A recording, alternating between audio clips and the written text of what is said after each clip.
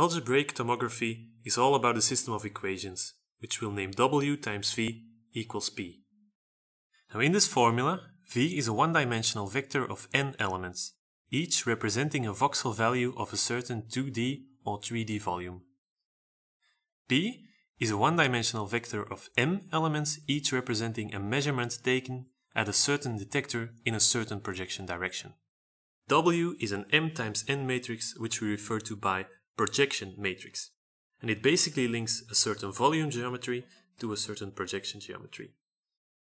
Now each row of this projection matrix corresponds to a certain ray that goes through the volume to a certain detector cell, and each column of this projection matrix corresponds to a certain voxel in the volume.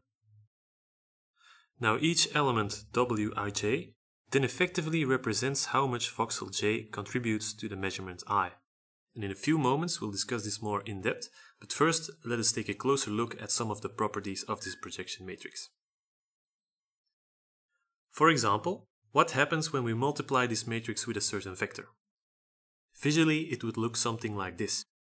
If we then single out a certain point of the resulting vector, we get a linear combination of all voxels, weighted with how much they contribute. Note here that the projection matrix is in fact very sparse, and most weights will thus be zero. Now the result of this linear combination is effectively a simulation of what we would measure on the detector if the object represented by the volume V were to be in the scanner. And then if we compute this for each detector, which means doing the full matrix multiplication, we get the full sinogram of our volume. Now this operation we call the forward projection, and is a crucial one in all algebraic reconstruction methods. Now of equal importance is the multiplication of the transpose of the projection matrix. And the result of this operation at a certain voxel is a linear combination of all measurements linked to that voxel. And if we look at all the points in the sinogram that are linked to a certain voxel, we get a line that follows a sine wave-like curve, which is, by the way, where the term sinogram comes from. If we then compute this multiplication for all the voxels, we get what we call a back projection, as you can see in this image here. Let us now have a closer look at how the values of the projection matrix are defined. These values are also called projection weights. Now there is no definitive answer for this, as multiple projection kernels are valid. Each comes with its own trade-off in accuracy versus efficiency to compute. Here we'll present three types, all of which can be found in the ASTRA Toolbox. In the first option, the projection weight is defined by the length that the ray I traverses through the voxel j, and we call this the line projection kernel. This is a reasonably accurate and reasonably efficient method. The second option is Joseph's kernel.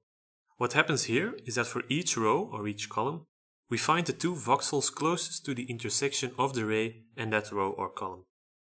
And then the projection weights of both voxels are found by linear interpolation. This method provides the most efficient implementation, but is a bit less accurate, although I have to say that in practice the difference is barely noticeable.